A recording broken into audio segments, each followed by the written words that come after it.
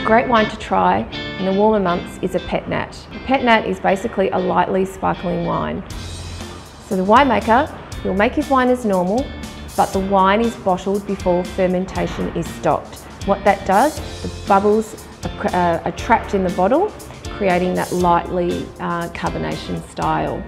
The other great thing about a Pet Nat is that it's generally lower in alcohol and it's unfined and unfiltered. So what that does, you'll see in this example, there's some haze created, there is some sediment at the bottle that adds to the flavour and texture of the wine. So if you're after a fun and refreshing style, try Pet Nat.